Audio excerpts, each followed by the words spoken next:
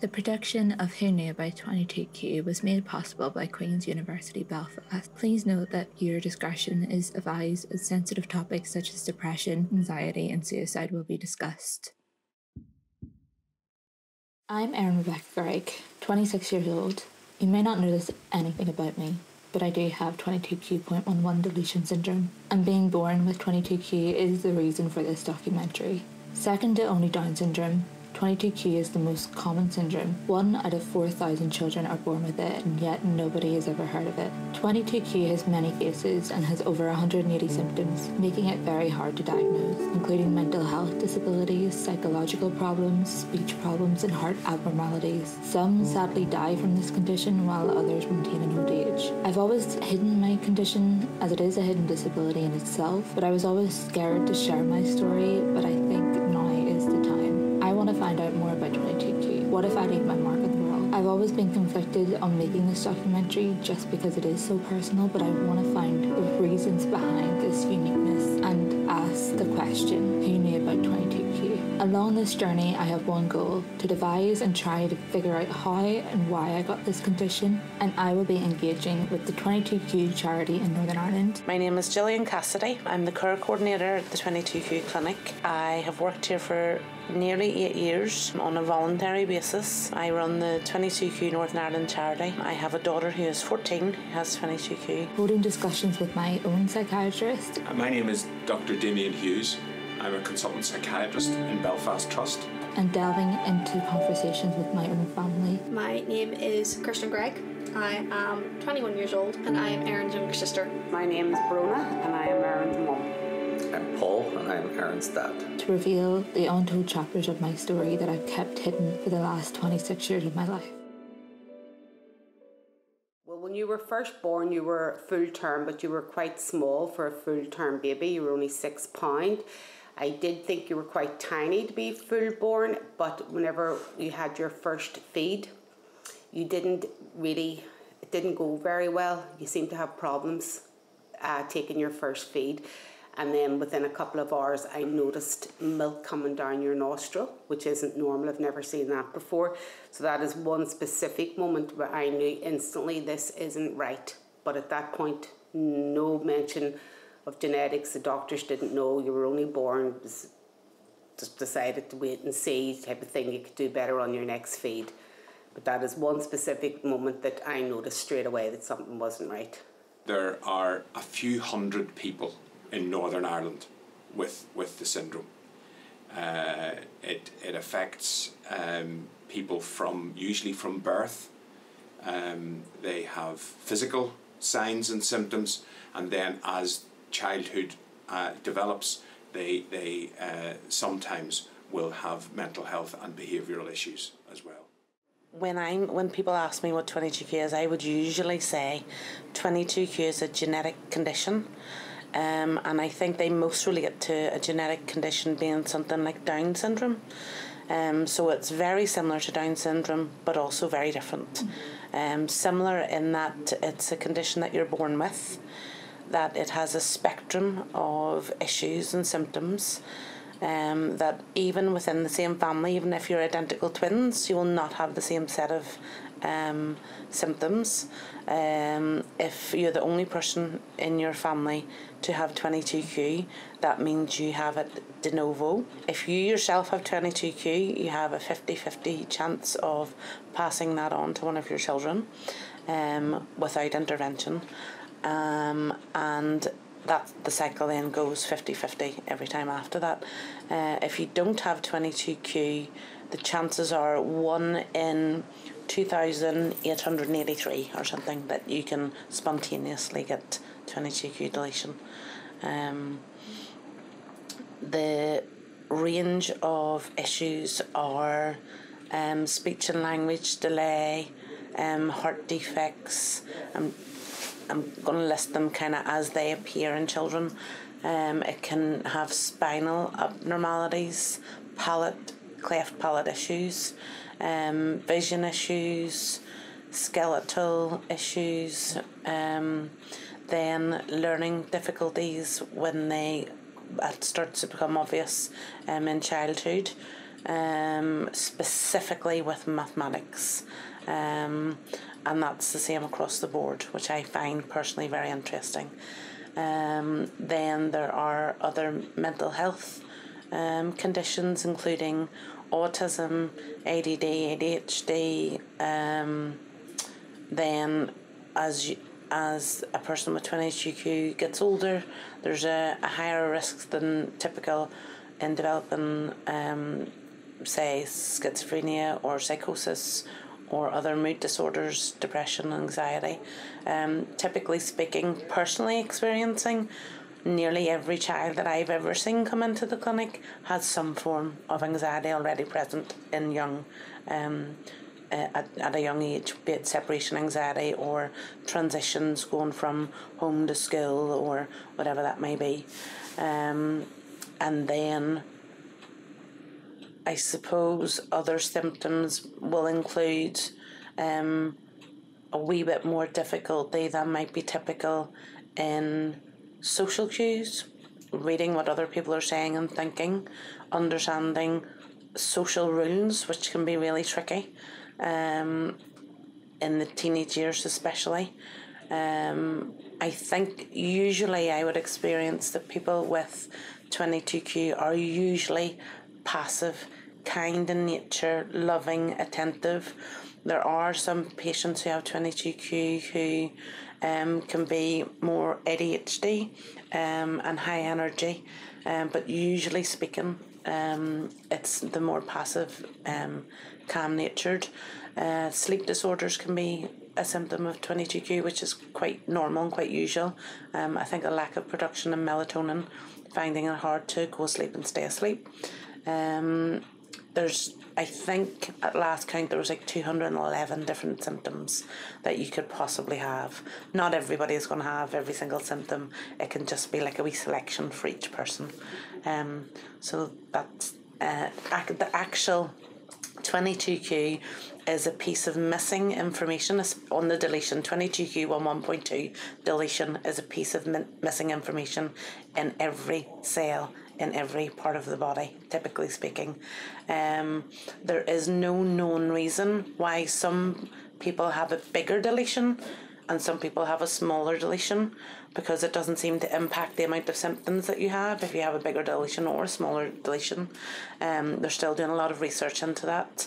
They're starting to identify within the area of the 22q11.2 there are different genes, and if they are affected, maybe the patient will have heart problems, and maybe the patient will have spinal problems or more severe learning difficulties. So there's a lot of research being done. They don't know exactly at what point the deletion happens. So is it when the sperm just meets the egg? To my knowledge, across the entire world, now I'm almost certain of this, there is one set of identical twins where one has a deletion, one doesn't. Right. So that arises the question of at what point. It's not usual. Typically speaking, every set of twins, if they're identical, both will have the deletion. So there's still lots of research, and it'll be interesting to find out at what point does that happen. At what point does the deletion happen. When my daughter was born with 22q, we didn't find out until she was 3. And when she was born, my dad had come into the hospital ward and prayed for all my children when they were born, that her name was Lucia and she was named after the Lady of Light, that she would be a light unto the world and that her life would make a difference. And I feel like her life has made a massive difference. Had she not been born with 22q, I don't think we would have a clinic. I don't think there would be a charity in Northern Ireland yet. So because of her, lots of positive things have happened. I have 5 children, 3 are birth children, and 2 of them have 2 different types of rare disease that I don't have. And I just think that each individual person is unique and no one is normal. I don't believe in the word. I would say typical, because it typically might happen. But everyone is so different in their nature and in their ways. and for why you've been born with 22q. I believe in God, and I believe in a purpose for this world. So I would say my mantra is anything that you deal with that is difficult is a lesson that you should use to help other people with the same difficulties. So as an example, if you have 22q or someone in your family has 22q and there are difficult bits associated to that other people might not experience, but that you should use those difficult bits to help another person or another family. In the same way that if you had cancer and survived cancer, that you should use that experience to help other people in the same situation. So me personally, I think that you have 22q because that's exactly how you were meant to be made, and you are special and unique in the same way that everybody else is, and that you should use the difficult parts of living with 22q to have an impact on other people and support them.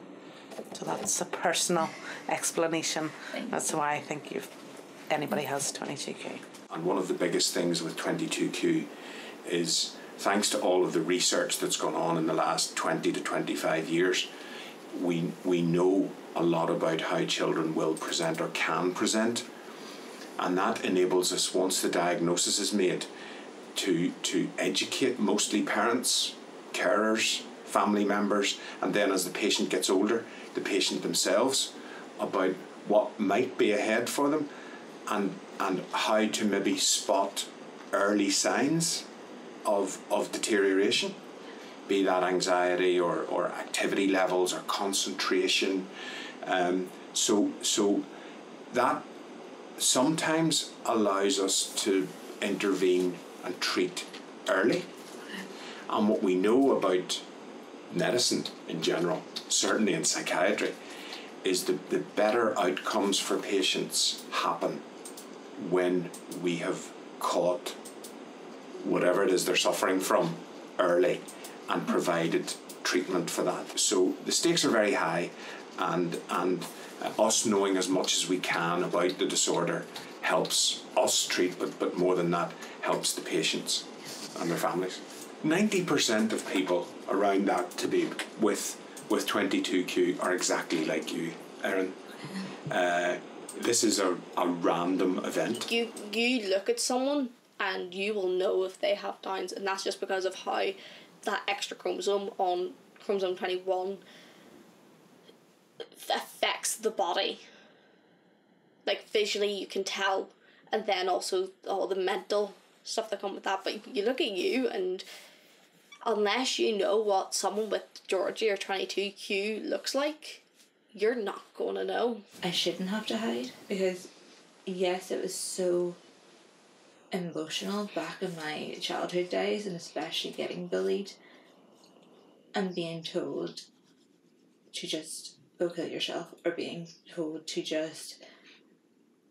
you'd just be better, the world would just be better if you weren't here.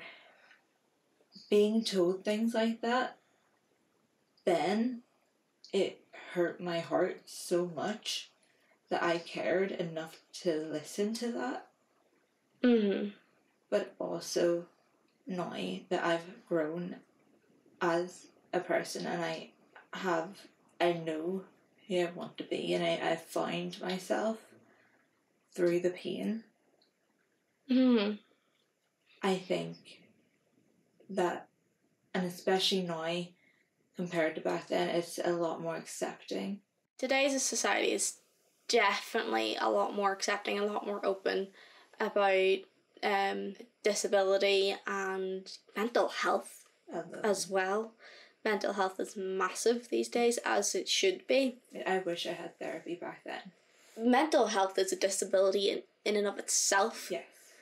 In my eyes, anyway. Because how badly your mental health can affect you. And I'm a big believer in the body follows the brain. So if your brain and in your head you're doing awfully, your body will follow suit. So treat your brain kindly, treat yourself kindly, treat yourself with love, and that's one thing you really struggled with. Yeah. Realising how deserving you are of love and affection. The thing about your future and how you've got to this point, Erin, is it has been a challenging educational path for you. You struggled to get through your GCSEs. You tried a few different courses, and you've spent a couple of years at the Met, and then another couple of years doing another follow-on course, and now this degree. You know, it seems to me that you've found something that you really love. You enjoy it. You're really thriving doing this. So what I really hope is that you found something that you can turn into a job, a career, something that you can work well at and do well and progress and actually make a real career out of it. I mean, one of the biggest challenges for every kid with 22q is mathematical concepts. And if you can't do maths, you're going to struggle with an awful lot of subjects. Pretty much every course requires maths. You know, you need mathematics GCSE, and it took you many years to get that. You know, you kept repeating and doing that. So I can understand if, you know, someone had told you would never get into university, but it would have been a challenge for anyone to do that. You took a much longer path than any other classmate, but you got there in the end, and I'm very proud of you for getting there. So yeah, I mean, I can see why, but you know, I don't think anyone should have told you you'll never get there. But because I've tried so many courses, and because I was always told I would never get into uni, I would never do this, I would never do that. You've hyped this up so much and it's kind of disappointed you in a way. Yes. And then I tried to make it better for myself in a sense of going out and finding work, making connections, making real friendships in the industry. And in a way, I have utilised my time at uni from doing that. But I just feel so judged in my class because of it, especially this project, making this documentary, going solo. You know, 2 years ago I would never dream of going solo because I'm still learning. I was still a student. Yeah. I'm still a student now. But outside of uni, I'm a trainee. I'm a trainee in the industry. And people message me saying, I want to be on set with you again. And that's lovely to hear. And I just can't wait for more opportunities and for more connections and for more friendships to thrive and hopefully build upon. But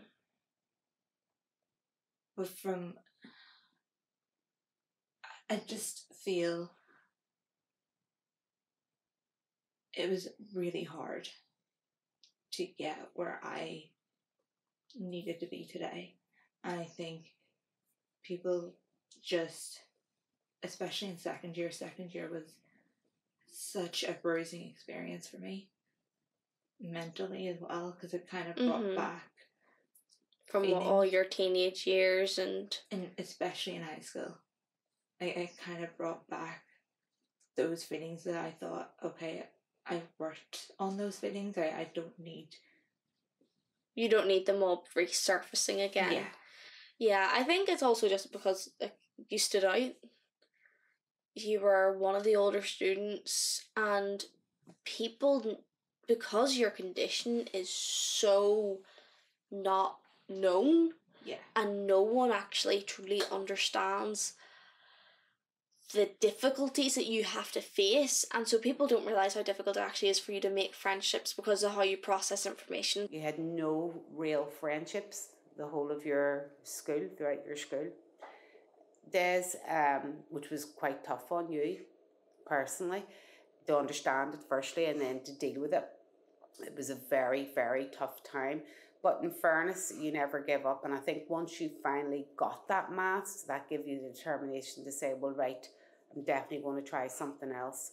I'm going to, you looked at everything, got out all the courses, got up all the things for you to try and pick something that you were really passionate about. You've always been into your music. You've always been into, we always grew up listening to the radio, and music was your way of your happy place whenever you were lonely and you were on your own. And that's whenever you then started to look into the media side of things. So you've done exceptionally well. She was born, it wasn't a choice that you really had to give up your job. It was just, this is what we have to do. Mm-hmm. I think your own longer term path is something that, we need to be aware of. As a person with 22q, that now impacts your own decisions around having your own kids. So that is something that you need to be mindful of. If you want to have children, there's a 50-50 chance that you pass that on. So it's something you need to think about how you do that. Now I think the NHS does help here, but I hope they'll be able to help you figure out how to do that.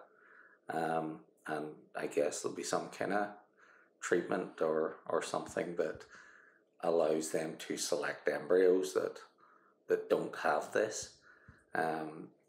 Because I suppose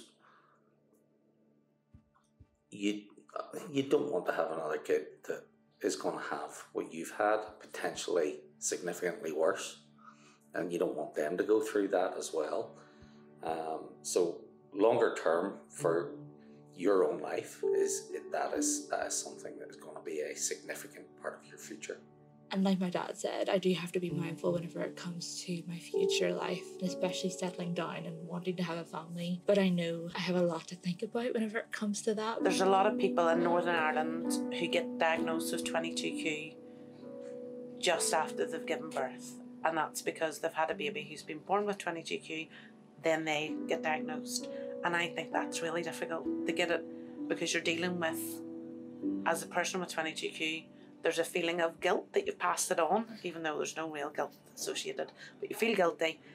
And before the 22q clinic was established, you were literally left to deal with that, the emotions of that, having a baby who was probably unwell, and to try and sort all of those things out for yourself. This is a letter to my undiagnosed self. Dear undiagnosed self, I am writing to you as your future self, someone who has been through this journey that you're about to embark on. And I know that you're facing some difficult challenges right now, and I want you to know that you're not alone. You were born with 22q, a genetic condition that affects your physical and congenital development. One of the physical challenges you will face is scoliosis, a curvature of the spine that can cause pain and discomfort. You will have to undergo scoliosis surgery in a different country and get a metal rod in your spine that was 47 degrees, now 17 degrees. And you will also have to wear a back brace for many years, which will make you feel so self-conscious and isolated. I also know that you'll face bullying in high school because of your condition, and people will make fun of your back brace and call you names. They'll make you feel like an outsider, and it will be hard to find a place where you feel like you belong. But I want you to know that you're also so strong and resilient, and you will get through this, come out stronger on the other side, and you will learn to embrace your differences and find a community of people who will accept you and support you for who you are, not what you are, like working on a television set that you never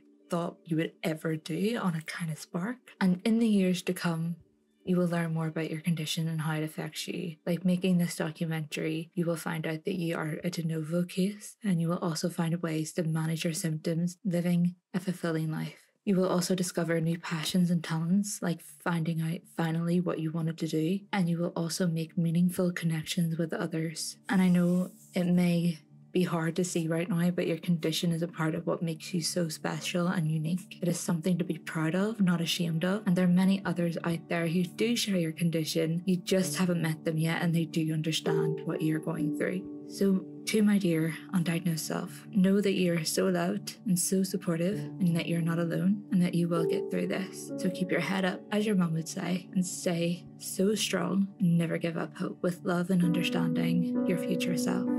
And to close this documentary, I asked everyone who participated in this documentary, and I want to also say thank you to each and every one that did. I asked them what would be their word. If they had one word to describe 22Q, what would it be? And this is what they said. Uncertainty. Complex. Fascinating. An adventure. Inspiring. The Erin I'm sitting in front of is not the Erin that I was sitting in front of 10 years ago.